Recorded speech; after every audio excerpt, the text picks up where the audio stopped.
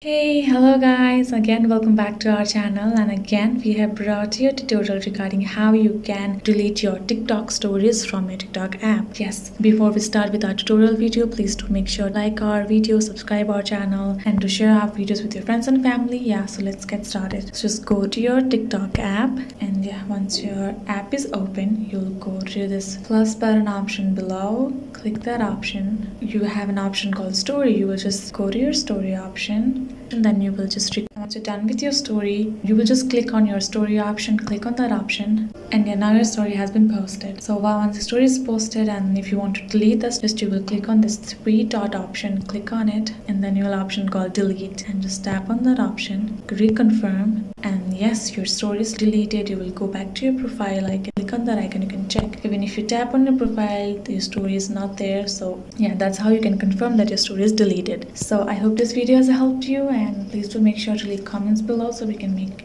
videos according to your need. Yeah, see you guys next time. Bye bye.